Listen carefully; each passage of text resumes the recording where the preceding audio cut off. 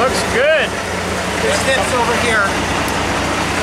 Stay right there, Gracie. That's an easier step than that is. Yes, that, you're going to have to hold here and put a foot over onto that. Yep.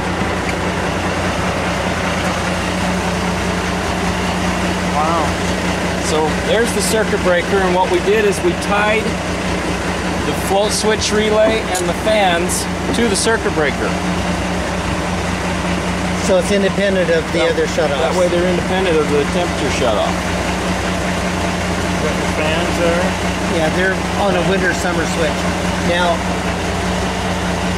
those are cheap fans. They're not the dust-proof, waterproof kind. They're not going to last long. I know that. He knows that. So we can order dust-proof, waterproof fans for about, what are they? They're expensive, I know that. But before, we also then would want to, at least I would believe, is, yeah, our test today is to close this box and get it hot. But see, I've been running that at 30, you know, under 42 C. What's that? That's Celsius. 94. Yeah, it's getting Is that normal? Feel those wires. Feels like everything's warm. Okay, because that's we're in a metal box with the sunshine.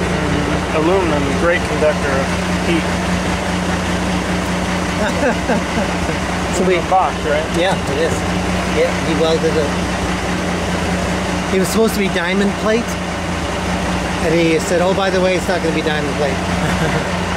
Yeah, so it's.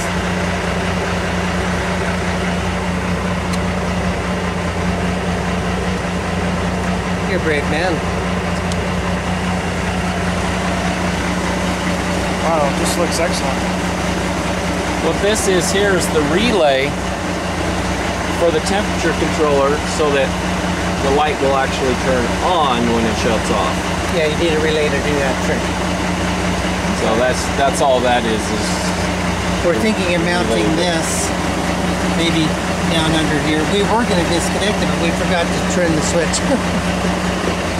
Well, but not only that, because you have to turn the switch, we don't want to have to take that off every time to get our reading. So True. we thought, let's just leave it. So yeah, we're gonna Something like that. have it there. Now I have to, while we're looking at this, I'm going to ask you. Jim took us both aside and said, as this gets dropped down here, if my KOH stays in my liquid, I could be 70% because my water's gone, but my KOH is there. Exactly. He says if we add water in the middle of winter, they could get a block of ice. It'll mix quickly. How fast though? Oh, fast enough that it's not going to freeze. It's going to take time to freeze. Okay, because his concern is maybe we only want to go down here and put it in, put it down here and put it in. You know, just keep topping it up rather than to let it get all the way here. The driver should know to top this off every time he puts fuel in. That's So what is that it every tells. 2 Probably days? is not going to be down all the way to here. Well, we're It's wondering how always fast do right. we burn? Depends on how many amps you're running, but you're not going to burn very fast. Well, we're going to run it all day to see. We've marked it on the tank there. Yeah, See we'll that? create a water level label for the driver. That'll be here. Full and add. This one, we want this to be an emergency. Uh-oh, you're in trouble. But his big concern was in the dead of winter, at the end of the day, if he puts in water and it doesn't turn it on, you could get a block of ice sitting there. It's like food coloring. You know, you ever drop food coloring into water? It just kind of disperses on its own. It mixes very easily. I don't think you'll have any problem.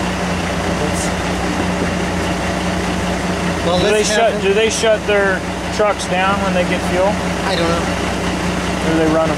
I don't know. Because if it's running and he puts water in it, it's obviously going to mix really fast. Well, except he won't get that cap off.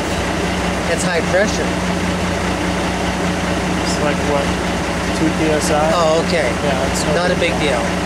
I was afraid to opening that. You can open it right now. You'll be okay. Fill it up while it's running. Okay, so not a fear. No And make fear. sure he screws down hard though. Right. Okay, would you also